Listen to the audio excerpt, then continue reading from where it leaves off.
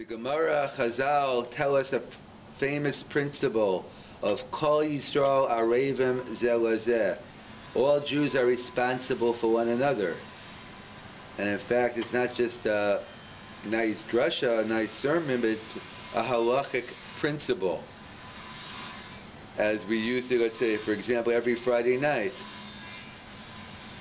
that even though I fulfilled my mitzvah of Kiddush, if there's another Jew who hasn't heard Kiddush, then I'm allowed to make Kiddush even 100 times in order to ensure that every Jew fulfills the mitzvah of Kiddush. Or if it exists by shofar, if there's only one person who knows how to blow shofar in shul, and there are 3 shuls in town, there's only one person who knows how to blow shofar in the town, so you could go to each of the different shuls, even make brachas again and blow another 100 shofar blasts. There's Kol Yisrael Arevim Zeh-LeZeh.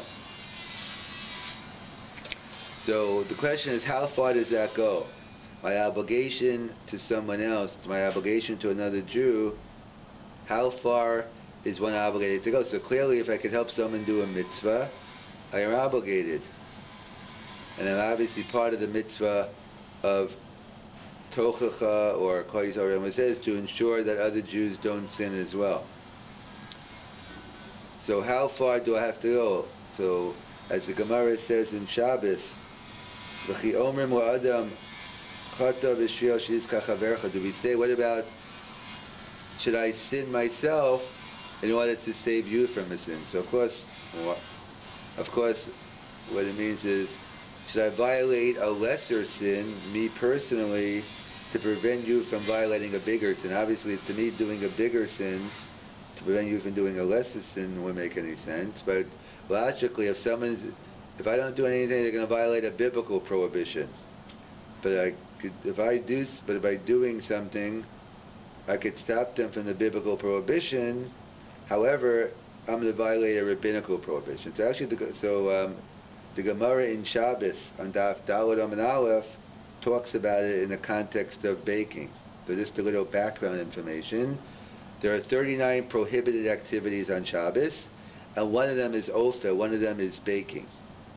And if you bake on Shabbos, you violate a biblical prohibition, one of the 39 malachas. And during the time of the Gemara, there's a concept called Ridiyas Hapas. Basically, the process was that when you used to bake bread, they used to attach the dough to the walls of the oven. And then you'd have to remove the bread from the walls of the oven after you baked it. And that would involve a rabbinical prohibition of Ridiyas Hapas. So whatever the exact details are, it's basically if you cook something, you bake something on Shabbos, you violate a biblical prohibition. And part of the baking process during the time of the Gemara was it involved doing Ridiyas Hapas, taking the bread of the oven, involved a rabbinical prohibition. That's the second fact. And the third fact is, if I put dough into an oven on Shabbos, I'm not chayev for baking until the bread is baked. In other words, if I put the bread in the oven and I cook it, it bakes, and then I violate an Issa D'Oraisa. However, if I remove the bread from the oven, so then the Gemara says I'm exempt from an onesh. So the Gemara wants to know, let's say one placed dough in an oven on Shabbos. The Gemara says it's mutter to take the bread out of the oven before it bakes, because better, the Gemara says, if you put bread in the oven and now it's in the oven, so if you don't do anything now, you're going to violate a biblical prohibition of ofer, of cooking, afiyah.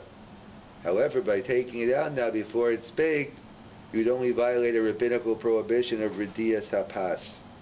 So the Gemara says one is permitted to do it. So we see, obviously, which makes sense, you're permitted to obviously it's better not to violate any Aveira, but if you're going to violate an Aveira, the question is it to violate stricter Aveira or a lighter Aveira, of course you go with the lighter Aveira. In the case here, better to violate Ridias Hapas, taking the bread out of the oven before it's baked, versus the biblical prohibition of baking.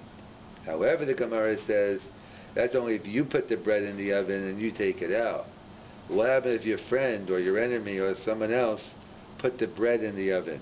And now you have the ability to take the bread out of the oven.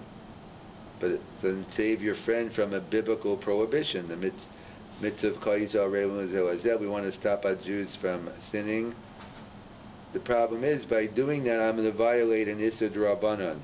I'm going to violate a smaller sin to save my friend from a major sin.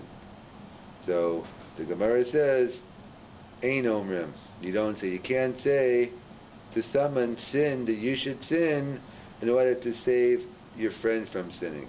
So the Gemara says, that is the principle, that's how far Kol Yisrael Rabbi Zeh-LeZeh goes. You're not responsible. You should do everything possible to stop your friend, within reason, from doing an Aveira, but you don't have to commit a minor sin yourself to violate a major sin.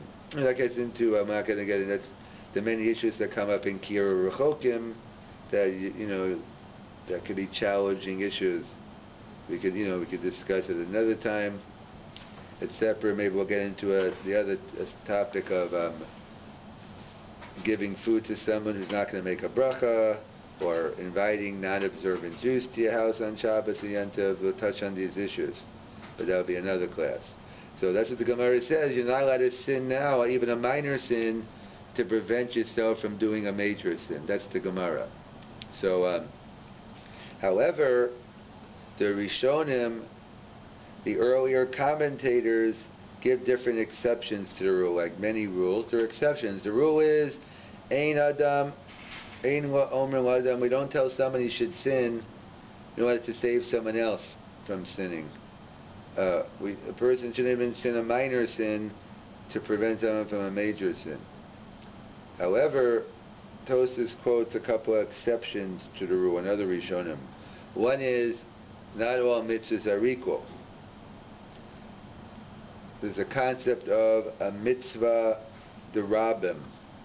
There are mitzvahs for individuals and there are mitzvahs for the Rabbim. So there's a famous Gemara in Brachas, Mem Zayin Amud Beis, when Rabbi Eliezer, he walked into shul and there were only 9 men, and he had an Eved Kanani with him, and he was Meshacher, he freed his Eved Kanani, because the status of an Eved Kanani is that he's a quasi-Jew. So by freeing the Eved, discussion going to mikveh, what he has to do, he becomes a full-fledged Jew. So Rabbi Eliezer, in order to make a minyan, or that's a discussion exactly what was the mitzvah d'Rabim, but the Gemara calls it a mitzvah d'Rabim. It's a discussion what mitzvah are we talking about.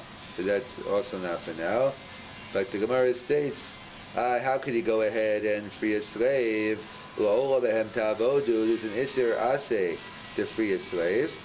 The Gemara says mitzvah d'Rabim shani, for a public mitzvah overrides, like we have by no avelos on Yom Tov, because the Gemara tells us the mitzvah d'Rabim of Simcha overrides the private mitzvah of avelos. So we find the concept of mitzvah d'Rabim in many places. So the Rishonim point out, normally we say a person can't sin to stop someone from doing a major sin, but on a mitzvah d'Rabim, like Rabbi Eliezer, even though it's even a bigger chiddush because he violated an Isser Aseh, and he in order that people to have a minyan and short to do a mitzvah.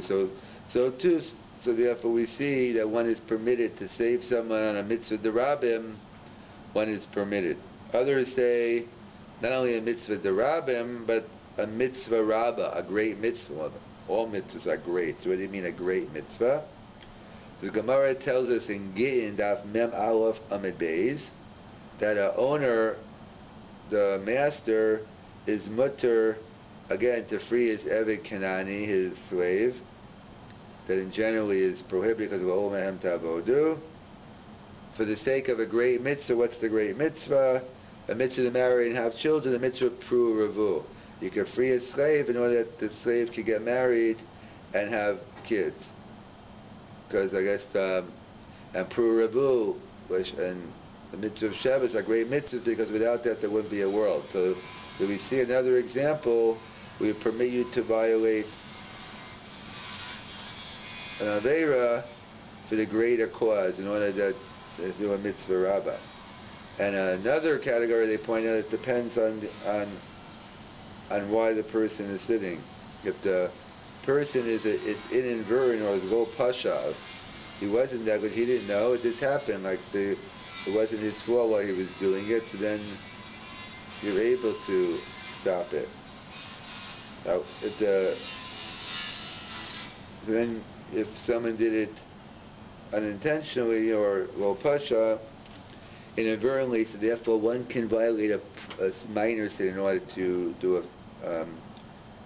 save from a future sin, a greater sin. Those are the exceptions. So based on this, the Rashba discusses the cases where the person is permitted to violate Shabbos. Let's say his daughter was taken by missionaries and they're concerned that they don't go drive after them, or Machal Shabbos, call the police, whatever you have to do.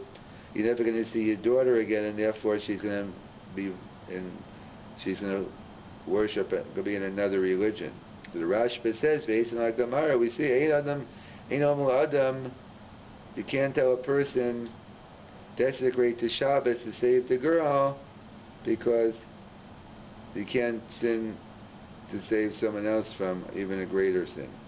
However, the Beis Yosef, quoting from the Bali Tosas and others, they argue on the Rashba and Yafa based on one of the principles we mentioned before, mitzvah rabbah. It's a great mitzvah because you're saving. If you save the child now, they'll be able to fulfill a life full of mitzvahs. But if they go to another religion, their whole entire life will be forfeited, and in terms of mitzvahs. And the Mishnah Berurah wants to qualify, the Chafetz Chaim wants to qualify this rule. It depends. If the girl, if the guy, whoever it is, goes on his own to embrace another religion, so then the father is not permitted to violate a Nissa min Torah, maybe a Nissa D'Rabbanan. They can't violate a Nissa D'Oraisa to try to get her back, because he bases on the fact where Tosas says about one of the exceptions is Lo Pasha. It was negligent, it was unintentional, but if one decides to reject Judaism intentionally, so therefore his friend may not even transgress a Isser min Torah to save him. So perhaps that touches on the issue today. Even maybe in that case, do we consider they know what they're doing? Maybe everyone's a Tinok Shanishpa, and there are people who voluntarily go in, so they don't really know, and therefore they wouldn't be considered Pasha. That touches on a general issue, how we view non-observant Jews who are out of the fold, whether they're a Tinok, literally a Tinok Shanishpa is a child who was taken captive while he was a kid and barely knows he's Jewish. So many people today, no fault of their own, are brought up in secular environments, don't even know they're Jewish, or even if they know they're Jewish, they don't know what Judaism means. Therefore one could argue that today even maybe that would be considered a mitzvah rabbah, even saving people who are volunteers. That's a discussion. It's all based on the principle of, it starts with the first premise, Kol Yisrael Revim Zeh-LeZeh, all Jews are responsible for one another, and even though it's a general rule, we don't say you should do a minor sin to save someone from a major sin, but as we see, there are exceptions to the rule, but sometimes it goes so far that we're even permitted to sin ourselves to save other people from greater harm, and either because of mitzvah derabim, a mitzvah rabbah lo pasha. But the point being is, that's how far the mitzvah of loving another Jew and being responsible. Those are extreme cases where you have to do an aveira sometimes, but fortunately most times we don't have to do. It's not an issue of performing an aveira. It's an issue of just going ahead and caring and doing something, and then according to everyone, Kol Yisrael Arevim Zeh applies, and whether it's making kiddush for everyone, blowing the shofar, one has an obligation to ensure that every Jew fulfills as many mitzvahs as possible.